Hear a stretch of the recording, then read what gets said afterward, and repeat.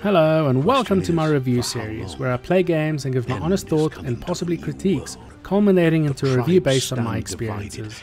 Please remember to hit the subscribe button and the notification bell to get notifications whenever I upload a new video. Today's review is Biomutant, and well, you're gonna have to listen to the review to get the full picture. You play as a mutant creature who goes on a quest to unite the tribes while exploring, looting, and killing along the way, slowly working towards trying to save the Tree of Life from dying at the hands of giant monsters destroying the roots. Along the way, you meet NPCs who help you on your journey in exchange for some help from you, of course.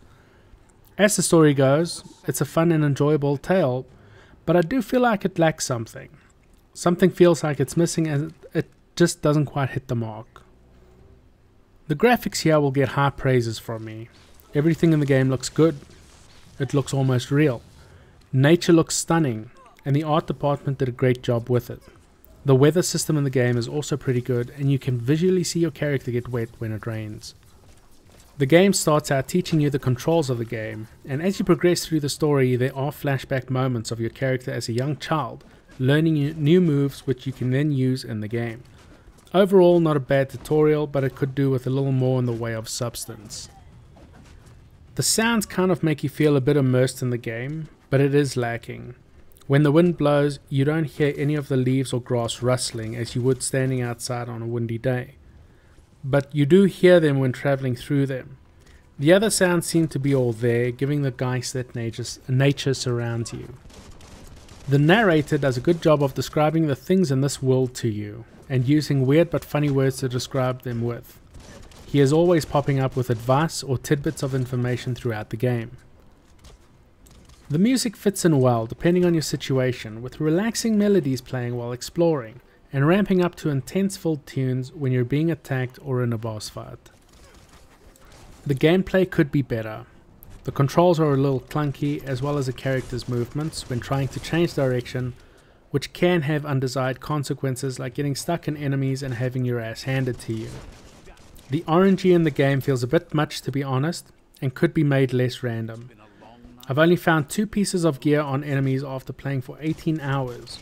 More bits of candy drop from mobs that do little healing if anything else.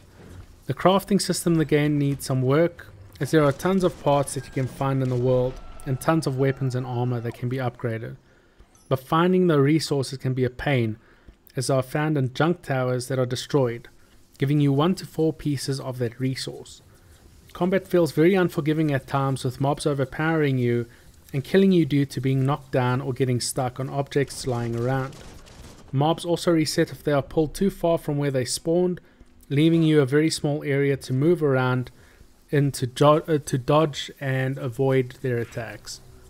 The weapons also feel a little lackluster, given you can run around in a circle shooting out lots of purple lasers from your palm, and deal a lot more damage than some of the weapons do. The game also bugs out at times, like when I was catapulted into the enemy's base where the cursor becomes visible and nothing you do will make the game work, forcing you to close the game and restart it to carry on. The opening cinematic is fantastically animated and feels like you're watching a movie. The rest of the cinematics use in-game engine to generate so that your character appears in them and not a random one. The default controls are a little all over the place and will have your hands and fingers in awkward positions while playing on a mouse and keyboard. The game might benefit more when playing it on a controller. The system requirements for the game are a bit high for this, making it less accessible to people with lower gaming specs.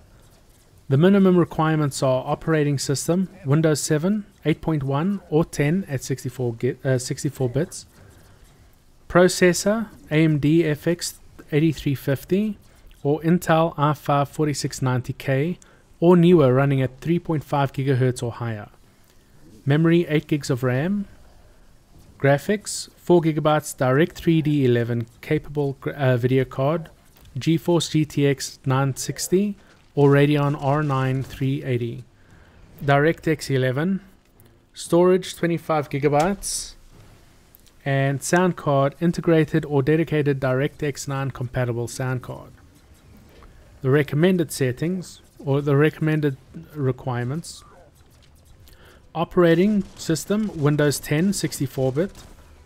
Processor AMD Ryzen 5 1600 or Intel i7 6700K or newer, running at 3.5 GHz or higher. Memory 16 GB of RAM. Graphics 6 GB Direct 3D11 capable video card. GeForce GTX 1660 Ti or Radeon RX 590. DirectX 11. Storage 25 GB. Sound card, integrated or dedicated DirectX 9 compatible sound card. My overall rating of the game, I give it a 7.5 out of 10. It's not great, but it's not bad. You know, while it is a fun game to play, the bugging out issues can get annoying, as well as the grindy feel it has going out and looking for resource piles just to customize weapons and armor. The game shows a lot of potential. If the devs read the reviews and see what people find wrong with the game, they could address these problems and make the game better. Other than the issues I brought up, the game has a decent story, with lots of combat, a great map, and great looking weapons and armor. I would love to see this game get better, and the issues in it addressed. If you enjoyed this video, then please like, comment, subscribe. I really appreciate it all. And I'll see you in the next video. Have a good one.